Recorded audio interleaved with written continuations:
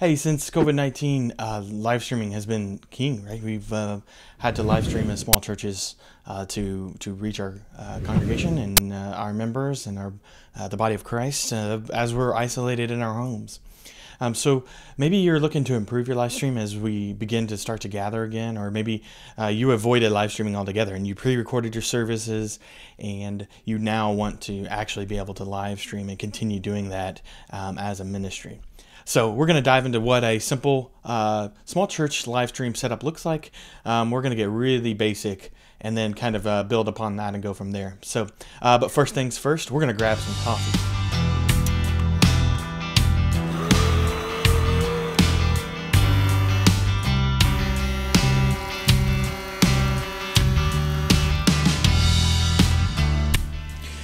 Hey guys, I'm Adam, owner and creator of the Light Media Group, and we're here to empower the local church to reach their communities and grow their communities through technology. So let's get started.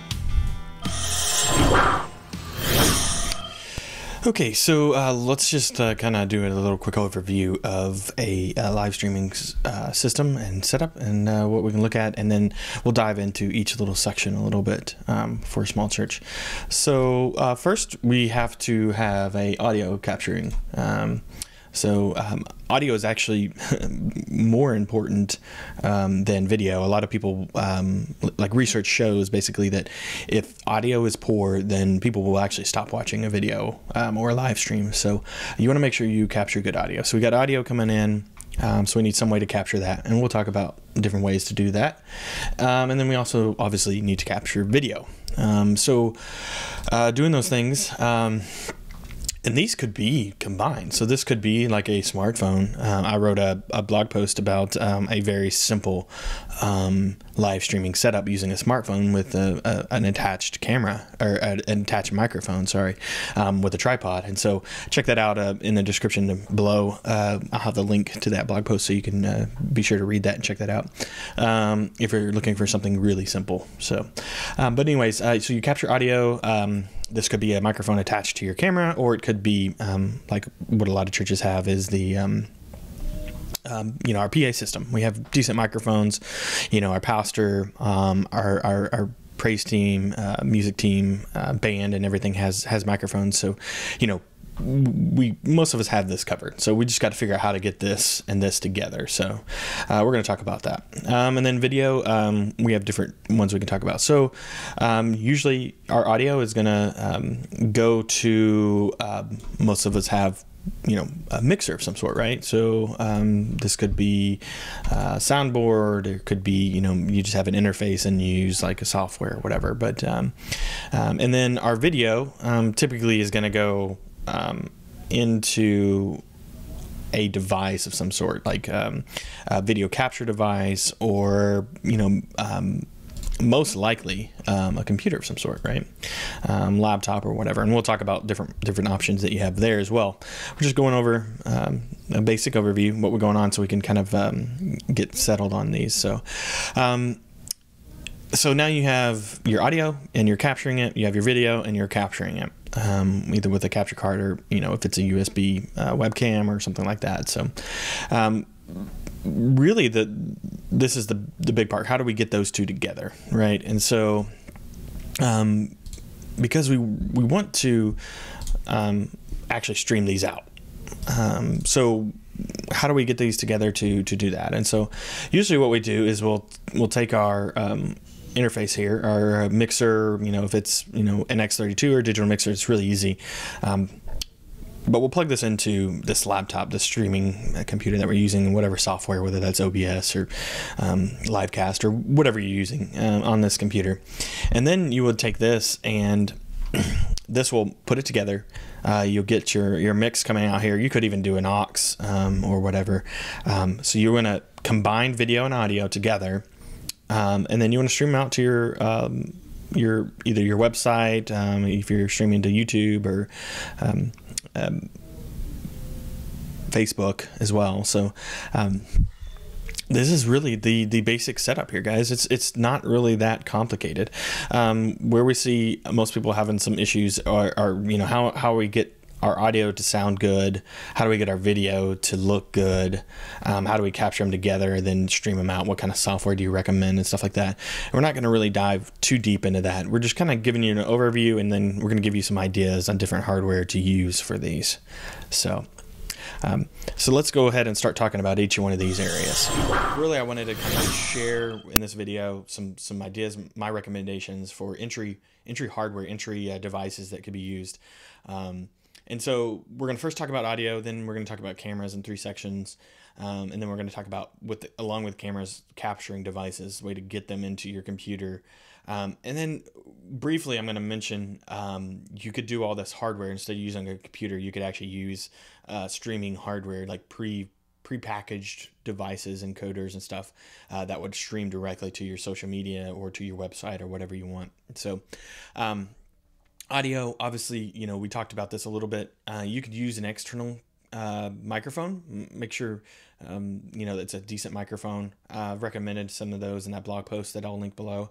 But then also you could currently leverage your current mixer. So you could use an auxiliary or bus mix or whatever and send that out to an audio interface that you could use. And I'll make a recommendation for that as well in the description below that you can check out. And then you could dedicate something for your live stream mix. So whether that's another mixer, or you could use a software-based DAW or digital audio workstation as your place where you could create a separate mix that's totally different for that. So something to just kind of think through is, what is your purpose of live streaming? Is it possibly to reach a certain type of people that expect a high degree of excellence, or is it just for your people that are unable to make it or don't feel comfortable to make it to your services currently, and they just want to be present and they want to see what's going on. They want to just really be able to hear the sermon, hear the music, and sing along with it, but it doesn't have to be at a professional level. So just consider that when you're capturing audio. Now, like I said before, audio is really a big reason that people will turn it off. So make sure you capture good audio. I would recommend at least a mixer, sending an auxiliary out or some kind of separate mix for that. Just keep in mind your gain structure. If you use the same device, is going to have to be consistent throughout. So your audio interface, you'll have to be able to control your gain level coming into your computer or whatever you're mixing into. That'll be streaming your video and your live stream.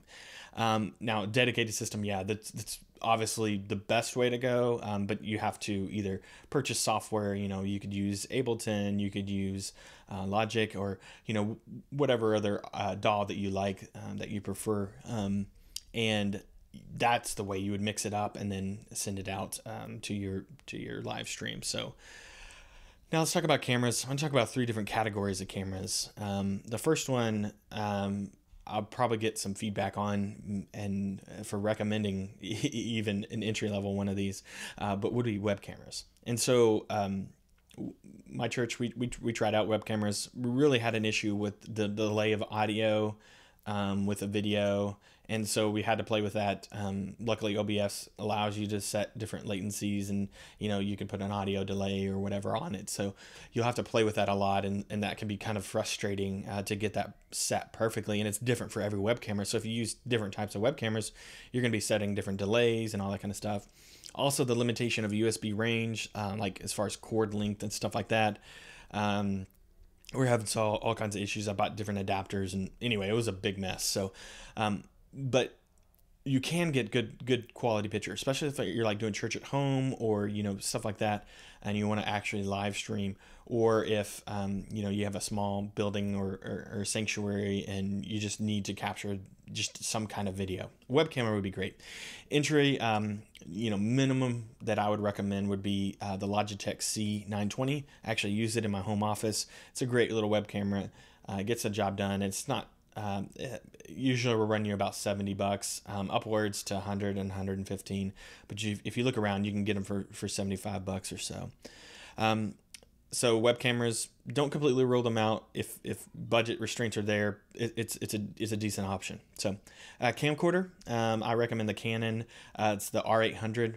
It's a really decent camera. It's able to do 1080. So you get high definition, which all these nowadays are going to get high definition, and really, depends on what kind of streaming quality you're going to be going to.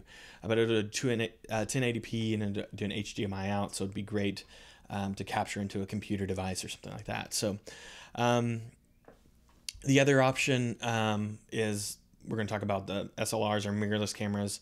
And it's also a Canon, but it's the EOS. It's the M50.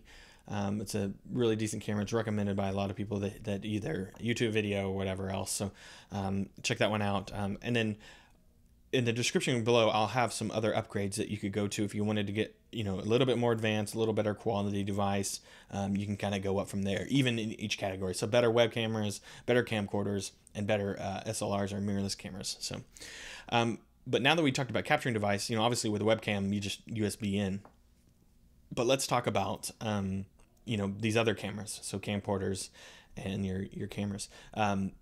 You'll want to capture the video, obviously. So if you're leveraging a computer, I recommend the Elgato Camlink 4K. We're actually using it. It's great.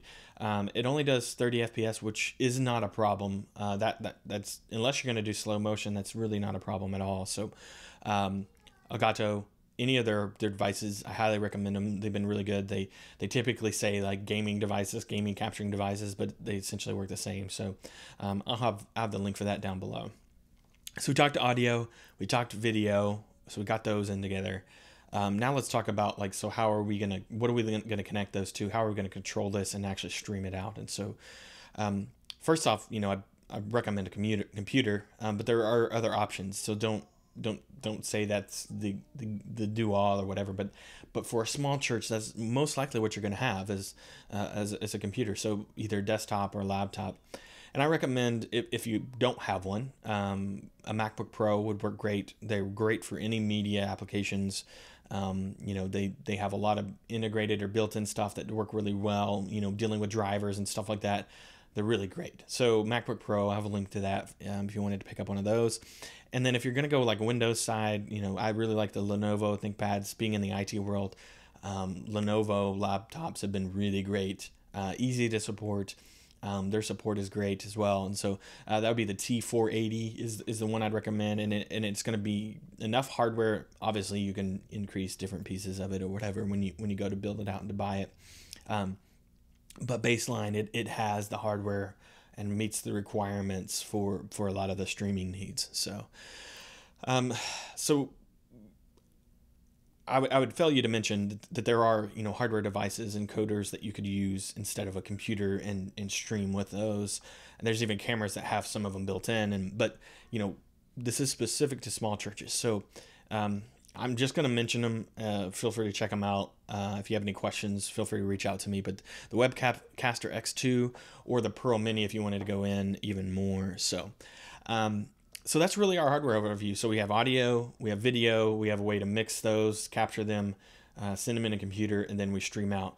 And then there's different pieces of software that you could use. I'm not going to go into that on this video today, but just keep that in mind. Those are the things that you need to purchase outside of a streaming service, like if you want to use your Restream or something to broadcast to multiple places, or if you want to use a different encoding or interface for your live stream. So one of the bonus tips I wanted to share with you today is just as you are designing this out, as you're looking to upgrade it, don't forget your people.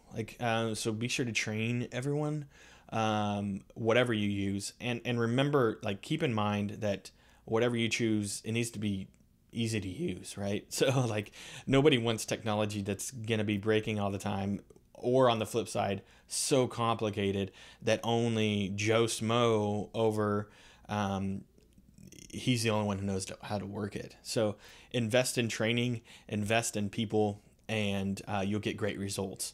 And they'll also be involved and be able to help you out as they do research and stuff like that. So just keep that in mind. The other extra bonus tip is lighting. And so having good lighting produces good video. We talked about audio being very important. If you want to take another step, maybe upgrading your lighting and stuff like that. I'm not going to go into depth in that, but lighting goes a long way in video quality. So let's recap. So we talked about configuring your audio, getting that whatever mixer, you're going to set that up. We talked about video, different devices and different types, the streaming hardware, and we talked about a little bit of software there.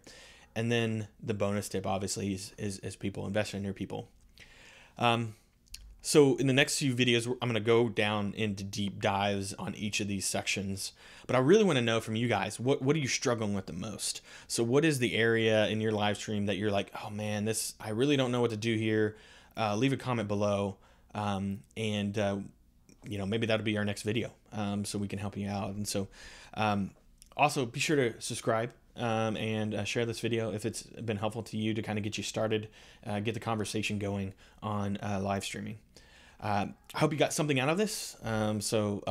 Let's together make a spark that hopefully grow into a flame, so that we can reach our communities and spread the good news, the gospel of Christ. Have a blessed